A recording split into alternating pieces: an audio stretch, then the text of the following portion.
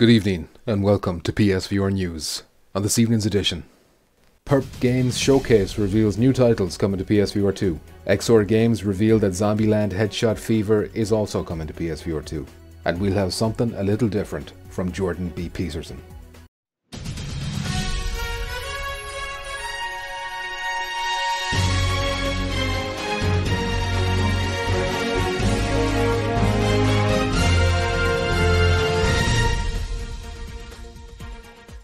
IGN teamed up with Perp Games for a special VR showcase, which focused on PSVR2. The event was hosted by Brian Paul of PSVR Without Parole, and featured some new announcements for PSVR2 as well as some updates on previously announced titles.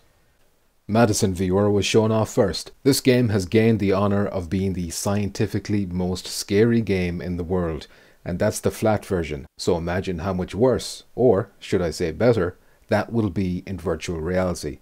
No release date was given, however. This game has a creature called Blue Knees in it, which I also think is pretty funny. Next up was cel-shaded bullet hell shooter Despres Vladivostok.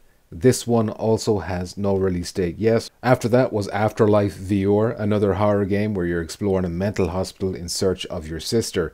This one looks like it has lower production values than Madison, but as I always say, a horror game in virtual reality is a horror game in virtual reality. Even with poor visuals, it still has the potential to terrify. This one also lacks a release date, just coming soon. Next up we got a look at Ghosts of Tabor, but we already knew it was coming in Q3 of 2023, so there wasn't really much new information there. Still, this one is high on my list of anticipated titles. After that then was some anime stuff which I simply refuse to try and pronounce. Those of you who are already on the FBI watch lists out there will probably enjoy this one though when it releases on launch day.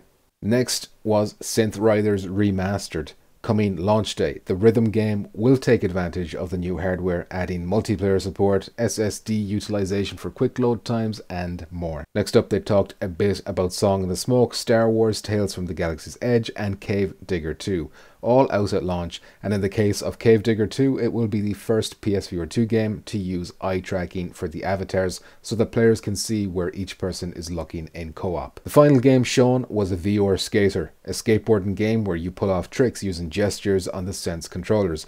VR Skater has no release date yet.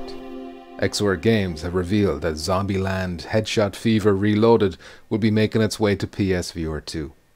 The game, which was originally released on Quest, is getting some overhaul work done, taking advantage of the PSVR2 hardware features and adding in some extra content.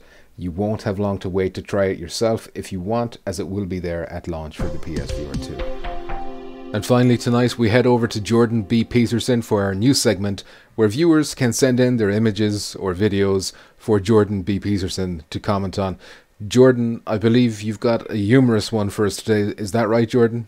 Well, you're bloody right, it's humorous. It's the founder of Facebook and Meta, Mark Zuckerberg, throwing spears, but if you look closely, you'll notice he's wearing ear protection while doing so. It's ridiculous. This is the man leading the charge over on those Meta quests. Back to you in studio.